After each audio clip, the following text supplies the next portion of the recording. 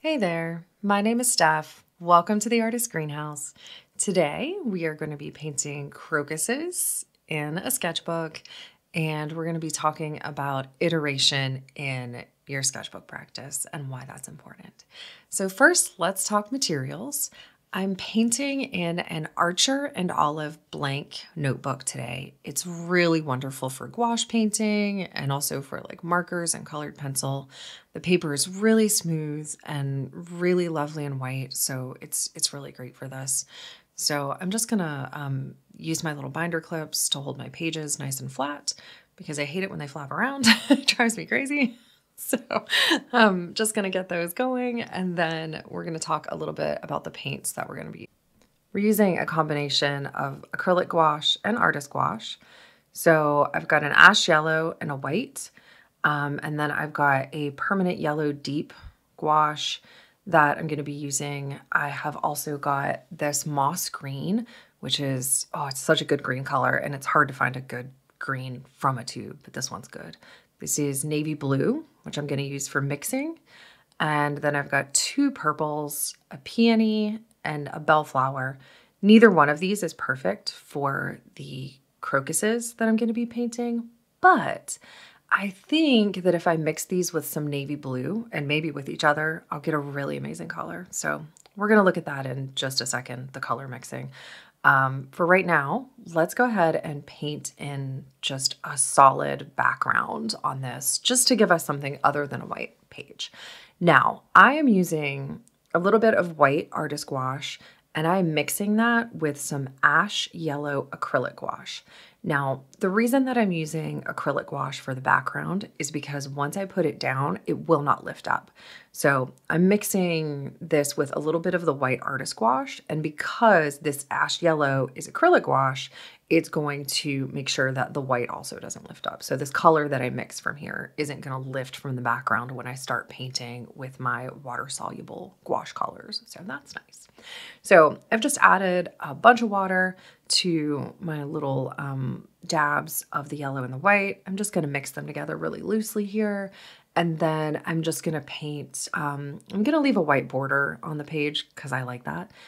You can paint all the way to the edges if you wanted to, but I like having this white border.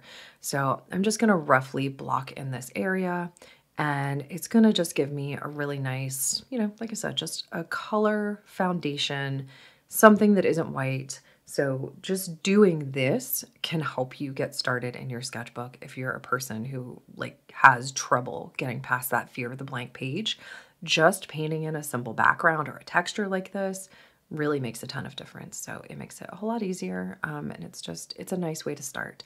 So I just picked the sort of off yellow color because I think it's going to be a good foundation with the purples and the greens and all that. So we'll see if that actually works out how I think it's going to work out as we start painting. So while this dries, I actually have got a little piece of cheap watercolor paper right here, and I'm going to use it to test some mixes. So like I said, I don't actually think that the two colors that I have, the two purples, are good choices for these crocuses. And I think if I mix in some navy blues, that I'm going to get some really good colors. So we'll see if that is true as we move along here. So I'm going to start just doing some test mixes and painting them on this little piece of card here. I'm just going to start first by looking at the colors themselves without any other paints mixed, and then I'll take a look at them mixed with maybe some navy blue and then maybe with some white as well. Now, one of the other reasons that I like to mix colors like this instead of using them straight from the tube is that it helps everything be harmonious. So if I have one color that I'm using to mix with all of my other colors, it's going to make everything feel harmonious and happy because I have a mother color, a base color that's being mixed in with everyone else. So that can be helpful. I'm not necessarily going to mix this navy blue with all of my colors on this palette, but I am going to mix it with these purples. And I think I might also dab it in the moss green that I'm going to use because I need to get a deeper green as well. So that's going to be nice. Now, This first attempt here is definitely too blue. I like the color a lot, actually. I think it's a lovely blue, but I just don't think it's right for this. So I'm going to pick up a little bit of this peony color. It's a little bit more magenta, and see if we can get a nice purple. And that's a nice purple, right? Like that's going to be a really nice color for the crocuses. I know it looks a little dark in the video when I paint it, but it's really not that dark in person. It's a really nice color. So yeah, I think I'm pretty satisfied with that for my purple. All right, and since we're here, since we have this little card out and to test our mixes, I'm actually going to go ahead and test the rest of my colors as well. So I'm just going to add my permanent yellow deep down here to the bottom. It's really cute that I'm going to try to not make a mess of this palette and have all the colors run together, because we all know that all the colors are going to run together. I don't like palettes with wells. I like this big, like, open space. And when you work with any sort of like wet materials, like they tend to just eventually like become one big blob. So that's for sure what's going to happen. But I just want to swatch out my yellows and my greens and make sure that they will look nice with the purple that I've chosen. And then I think I might also just add a little bit of white to my palette in a second and do a lighter version of this purple, because I'll need some variation for the leaves, not the leaves, the petals of the crocus. I'll need some variation in color. So I want to make sure that if I use a pale color, it's nice. I'm just going to mix this green with a little bit of this navy blue so I can kind of get this nice darker green color. You see I'm already so sloppy with my palette, but that's okay. I'm already smushing colors together. This dark green is really beautiful. It's really nice. All right, so I'm just going to add a little bit of white to my palette now. And I'm just going to test out this lighter purple color just to make sure that my mix of this darker color works as a lighter color as well. Because like I said, I do need that variation when I start painting the crocuses. So let's go ahead and just grab a little bit of purple here and not try to ruin all my white. Oh man. So many painters are so much more meticulous than I am about keeping their palettes clean and mixing neatly. I am definitely not that person. Oh, actually, I like this lavender color a little bit better than the darker color. That's really nice. So I think this is going to be a really good setup for this painting. So let's get started. So I'm just going to start by doing a light sketch, and then I'm going to paint over this and gouache, and then probably come back in with this pencil and add some final details. I think that this is a deep cadmium orange luminance pencil, and I think that the bright orange against the bluish purples and the greens is really going to be lovely. So I think that's going to be really nice. Now, one of the things that I want to do while we're painting here is I want to talk about iteration in your sketchbook practice. And this is something that came up a couple weeks ago when we did the 5-minute sketchbook challenge. I mentioned iteration as part of my sketchbook practice and had a couple really good discussions about it, because there's this real tendency, especially when you're a new artist and you're not feeling that confident, there's a tendency, if you draw or paint something even moderately successfully, you're like, okay, well, I'm never going to draw that again. I've done it. I don't want to like jinx it by trying it again and possibly messing it up, so I shall never draw this again. And that's not really, how we learn and become better artists.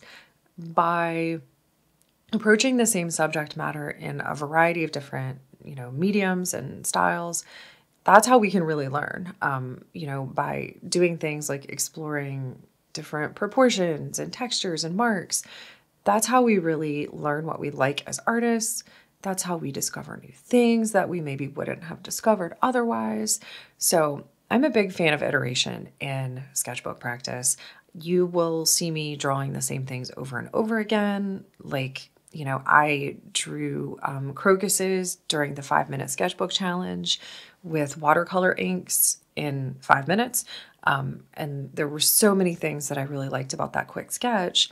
And I knew that I wanted to try like a more like cleaned up version of painting crocuses in my sketchbook. So this is what I'm doing today.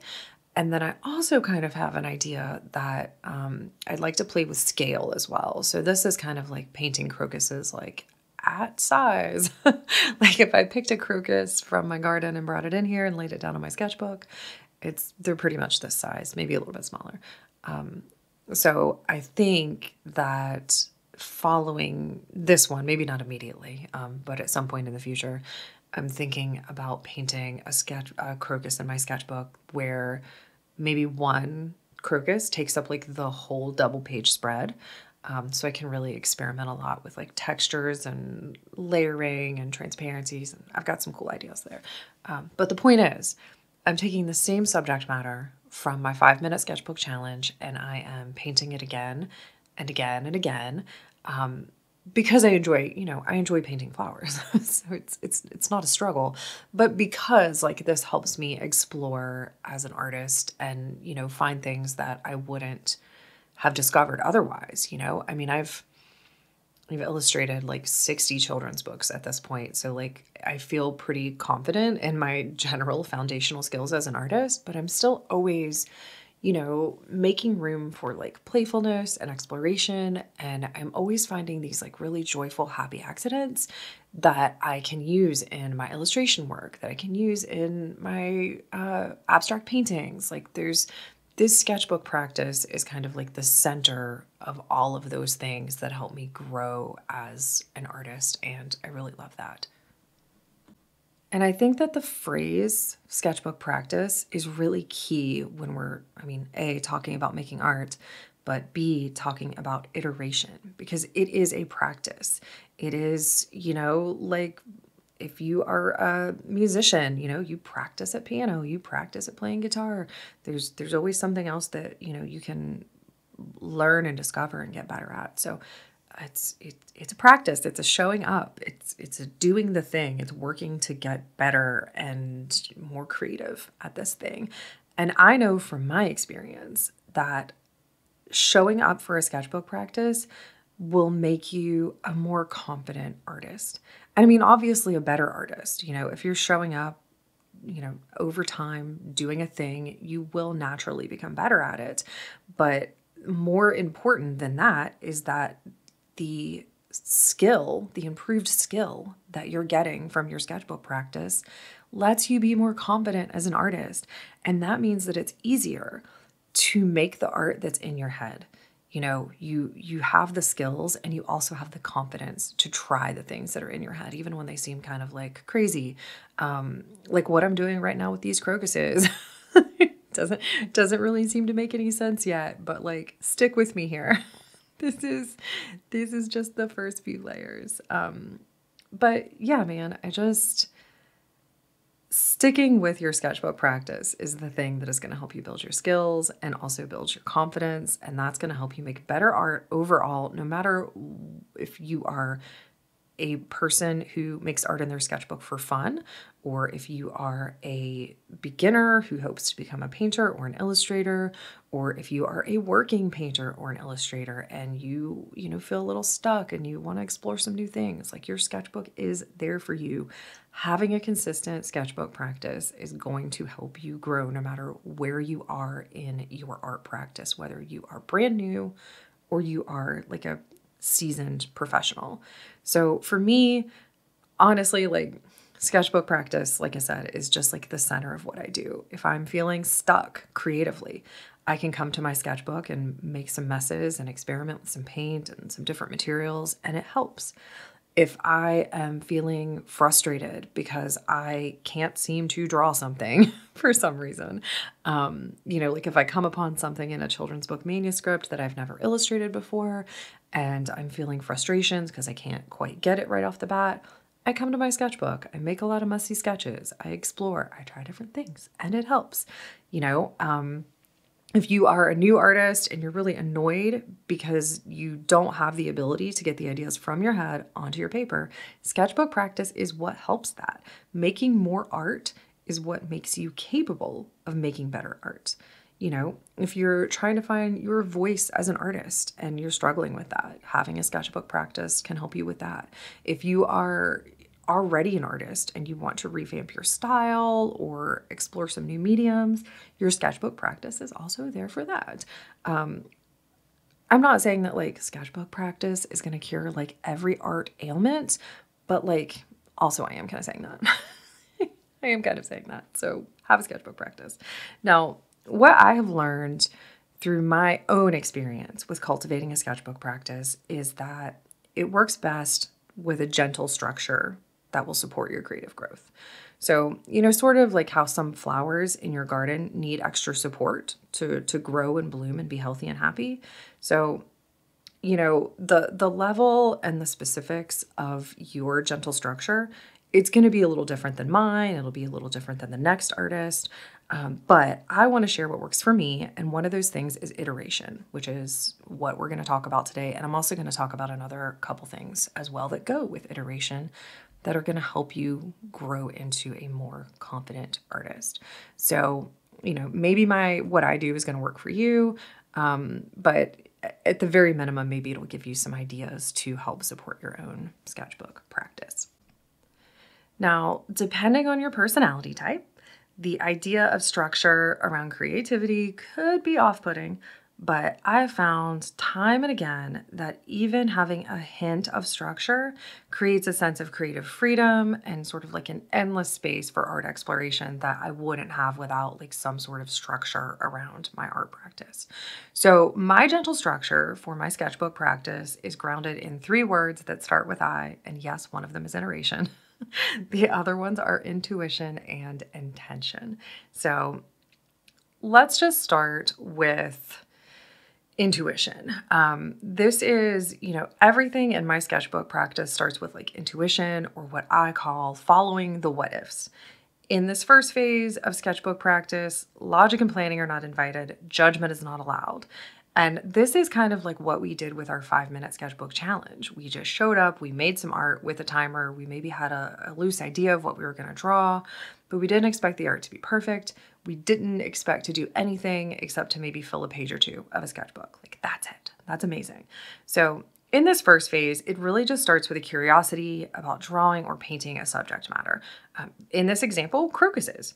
So, when I first painted the crocuses in the 5-minute sketchbook challenge, I didn't really know how I wanted to render them right away. But I was really interested in their colors and in the shapes of the flowers and in some of like the textures and the mark making I could try. So I was just kind of starting from that place of curiosity. Now, once I get started, I might instinctively reach for a certain tube of paint or a certain brush. And, I might, as I go along, I might wonder about being playful with the proportions, or, I might be called to do something that I'm comfortable with, or I might be called to try something a little different than my usual tried and true approach. But it all starts with curiosity, and then it continues with curiosity and with this sense of openness and wonder and willingness to try new things and just kind of like see what happens, because this is the intuition part. The following the what ifs is just the first phase in the art that I'm making in my sketchbook. So, I'm asking myself at this point, like maybe I should try a different brush. Maybe I could layer the colors in a different way. Maybe I should add some line art details. Maybe I should focus on shape this time. All of these things are happening in this phase where I'm just kind of like following the what ifs, following my intuition. And then that kind of leads me to the second phase, which is iteration, which, like I said, we've already mentioned this when we talked about the 5-minute sketchbook challenge and how important it is to not just stop with your first successful attempt or even your first attempt at drawing something. So, I hope that you don't settle for the first decent thing that you have drawn, painted, or illustrated. I hope that you give yourself some more space to explore. I know it's tempting. I know sometimes when you get something like just right, you're like, okay, I'm never going to draw this again. I'm never going to paint this again. But like what if there's more to explore? What if there's more to, like, now that I have a basic understanding of, say, the shapes of the crocuses, what if I learned that in my 5-minute sketchbook challenge, and now I want to take that curiosity and I want to iterate and I want to try to maybe paint in some slightly different styles with some slightly different materials and experiment, with different textures and mark making and kind of figure out what I like. and sort of like make note of that as I go. It's always about curiosity and growth in your sketchbook practice. If I paint something that I think is, perfectly good right out of the gate, of course I'm going to take a second to celebrate that. I'm going to pay attention to why that painting or drawing feels so satisfying. I'm going to make note of those things because I will need those for the next phase of iteration and also for any future art making. It's so good to make note of the things that I enjoyed in the process and the things that I'm really satisfied in the result as well. But knowing that I've celebrated that art, that I've noticed what feels so satisfying about the work or the process, now I can follow the what ifs again. Now I can iterate. I can try different compositions, colors, materials, layouts, techniques, all from a place of fun and curiosity. Maybe a happy accident is going to lead me to a new art discovery. Maybe I'll just enjoy the process of making the art, which I almost always do, but decide that I'm happiest with my first, iteration of a crocus or a dove or whatever else I'm painting. Iteration is also key when a piece of art goes sideways. So it's not just when we make good art and we don't want to, ruin it by trying to do that same subject matter again. It also is great if we are unsatisfied with something. So if I'm not satisfied with a piece of art, first, I like to look for the bits and pieces of the finished art or the process that I do like. And then with that knowledge, I ask myself, what could I do differently next time? And then I give it a try. Bouncing between intuition and iteration until the art feels better to me, or until I accept that it's just not happening today and I can leave it and I can come back tomorrow with fresh eyes or with fresh subject matter. And that brings us to the third part of our gentle sketchbook practice structure, which is intention. So the first two phases in the structure, intuition and iteration, are usually the messy parts for me. I'm figuring things out, I'm letting my art wander, I'm going with the flow in the best way my uptight self can. The final phase, intention, is when everything I've learned during the intuition and iteration phases comes together. And it's important to note that sometimes this entire process, all three phases, takes weeks or months or even longer. Sometimes it takes days or even hours. We have no control over that, how long it's going to take. We just have to go along for the ride. So my sketchbook helps me settle into the joy of the process instead of focusing on the outcome. So I let the what ifs do their wandering for as long as they want, but when it comes time to bring everything together to make some art, it's time to visit with our friend intention. So for me, intention in my sketchbook practice means planning, sometimes a little, sometimes a lot. It could mean planning a painting with some light sketching instead of just going straight in with some painted shapes and being messy and free-flowing with it. It could mean choosing a color palette in advance or even choosing a feeling or a vibe for the art. And it could mean revisiting notes from previous sketchbook sessions or reviewing photos of a process whenever I need a quick refresher. Whereas in the intuition phase, I'm starting with just a vague idea. In the intention phase, I have a loose plan for the art process. Sometimes that plan gets ditched halfway through the process, which is kind of what happened with these crocuses. I started off thinking that I was going to paint the petals in just kind of a really loose, sort of almost splotchy, painterly sort of style. And then once I got into it, I sort of naturally gravitated towards blending the colors and adding some line art instead. So that happens. It's fine. It's just part of being an artist, right? just changing your mind halfway through is just part of being an artist. No, what matters to me though is starting the intention part of the process with a few thoughts on how I'm going to get from the idea to the art. So that's it. So for me, intuition, iteration, and intention are the foundations of my gentle structure for my sketchbook practice. They are the dirt in my art flower garden. So when you think about it in your own art practice, in your own sketchbook practice, what concepts are you already using to ground that practice? What are you already naturally using without even thinking about it? And are there places where you were feeling stuck in your sketchbook practice? And can you think of how a gentle structure might help you with that? You can use my ideas of intuition, iteration, and intention as a starting point. You can use those as your own gentle structure if that feels good for you. If not, take some time to think about what might be helpful to you as an artist, like what might be helpful to you and your personality type. All right, so I hope you've enjoyed our little chat about intuition, iteration, and intention in sketchbook practice. They're all so important. Don't forget to subscribe to this channel if you like this video. I also have a weekly newsletter called The Artist Letters, where you will get reminders of these new videos, and you will also get reminders of classes, sales, and you will get actual like written newsletters with content like what I've just been chatting with you about. So there is a link in the description below the video to subscribe. You can also get the free sketchbook starter guide if you need help with that. Getting started with your sketchbook practice, you can download that for free. And there's also a link below to take a class at the Artist Greenhouse, including our beginner sketchbook class, which is called Sketchbook Seeds. So I'm going to keep painting. I'm just going to rock some music for the rest of this session. Enjoy as I finish up painting these crocuses, and don't forget to take some time to create your own gentle structure for your sketchbook practice.